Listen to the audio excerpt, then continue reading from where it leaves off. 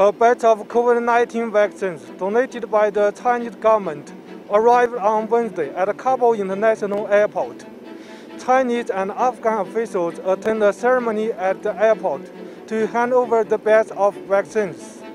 A handover ceremony was held at Kabul International Airport, attended by Chinese Ambassador to Afghanistan Wang Yu and Deputy Minister of Afghanistan's Public Health Ministry Abdul Bari Omar. Since the political situation of Afghanistan has changed, China has announced to donate 3 million doses of vaccines and other medical supplies to Afghanistan, Wang said while addressing the ceremony. In order to help Afghanistan overcome the current difficulties, China is now accelerating the work on 200 million yuan worth of emergency assistance to Afghanistan, including food, winter supplies, vaccines and medicines, he said. 那么阿富汗又是我们的这个好邻居，我们也是阿富汗的真诚朋友，我们对阿富汗也是无私的提供了帮助。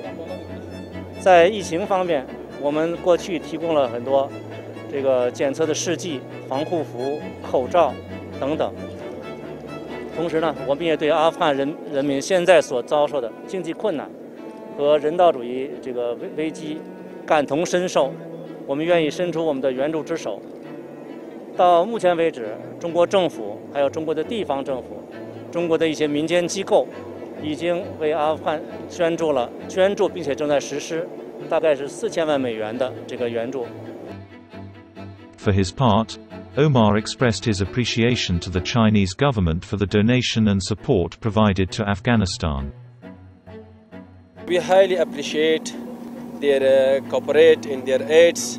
As you know, today they deliver 800,000 coronavirus vaccine by the name of Sinopharm. It's very important for the people of Afghanistan, and we appreciate the aids and the support of the Chinese government, that they support our people, that they support our public health in this critical situation. This shipment of Sinopharm vaccines is the second Chinese donation of the COVID-19 vaccine to Afghanistan.